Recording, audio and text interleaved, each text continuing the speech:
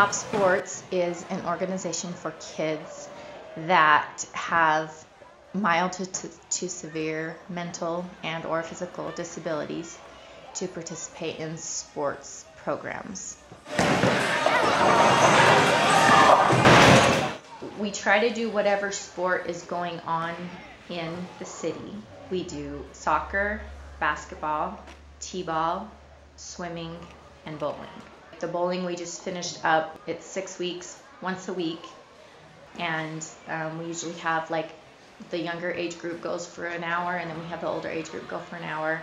With the soccer that's starting now, we'll be having people come and teach them skills, like soccer skills and things like that. We just finished basketball before the bowling, and we had like 5 players from the Aggie basketball team come and teach them. They're learning like they would in any normal sports program. They're learning how the game is played and the rules as best as they can.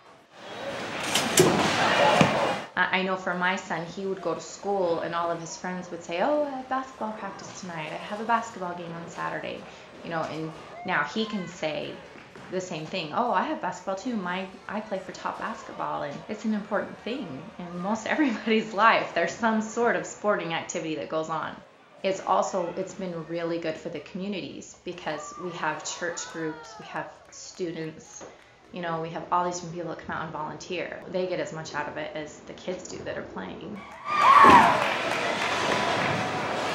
Anyone that wants to be involved, whether they want to volunteer, whether their kids want to do it, just send me an email and we'll get you registered and come and do it.